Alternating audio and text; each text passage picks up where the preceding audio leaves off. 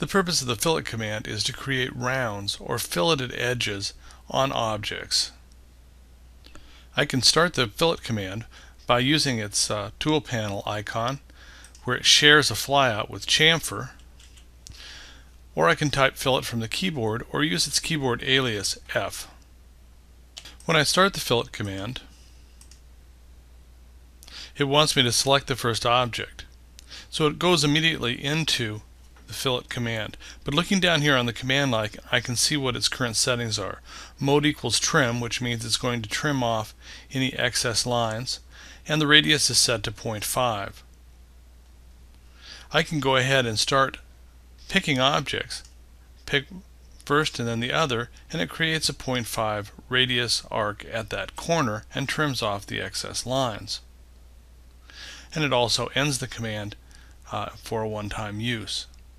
Now if I wanted to change the radius, I would activate my fillet command, and I can right click, and you notice that I have a series of options. Radius is one of them.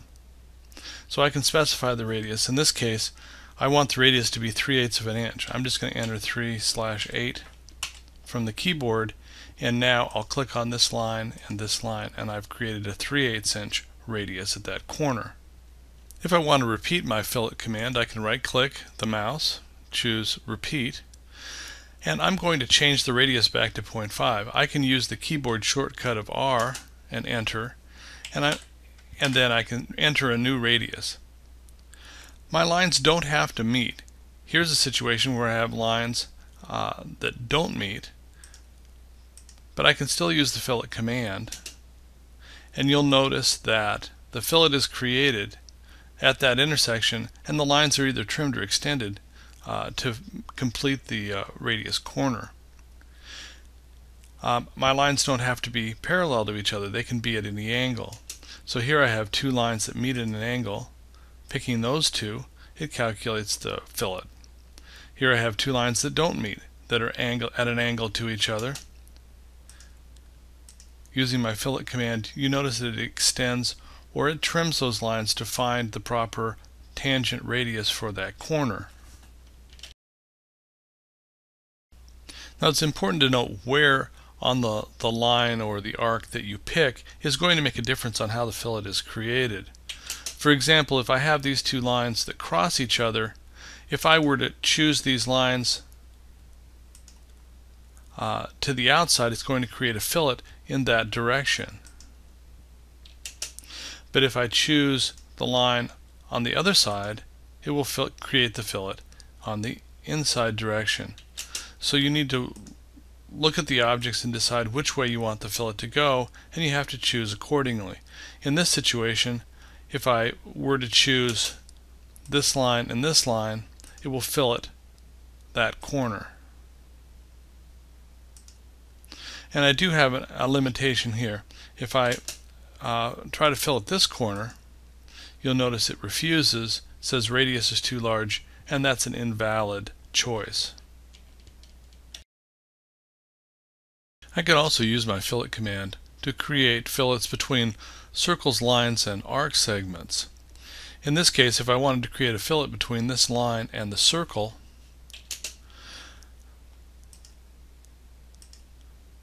I could create the fillet, and you notice that the circle isn't trimmed, but the fillet is created. If I wanted to create a fillet between this arc segment and this line, pick the line and pick the arc segment, and it will extend and trim. If I wanted to create a fillet between these two circles, use my fillet command, and it will find the appropriate tangent points. Now if I need to create several fillets, all using the same radius, I do have some options. I'm going to start my fillet command, and the radius is still set for 0.5, and I'm going to choose the multiple option. With this, once I create one fillet, you notice my fillet command doesn't end, and I can continue to use that same fillet radius to create multiple fillets. With this activated, let's look at how fillet would work with arc segments.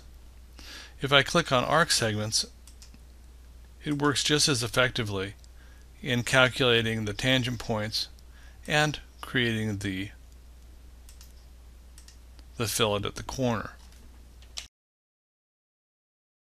Fillet will also work with parallel lines. In fact, it will automatically calculate the needed radius to round the end of the two lines, regardless of what radius I've set in my radius command. So I'm going to choose these two lines. I'll get my fillet command, and notice I'm going to choose the longer line first near the end point of the longer line, and then choose the shorter line, and it uses that end point to create the fillet and extends the shorter line. If I were to choose the shorter line first and then the longer line, it will trim the longer line back to create that fillet. If I had a situation where I wanted to trim these lines back to their intersection point without having any fillet at all, I have two options that I can use with my fillet command. One would be to activate the fillet command, right click, and for the radius amount set it to 0.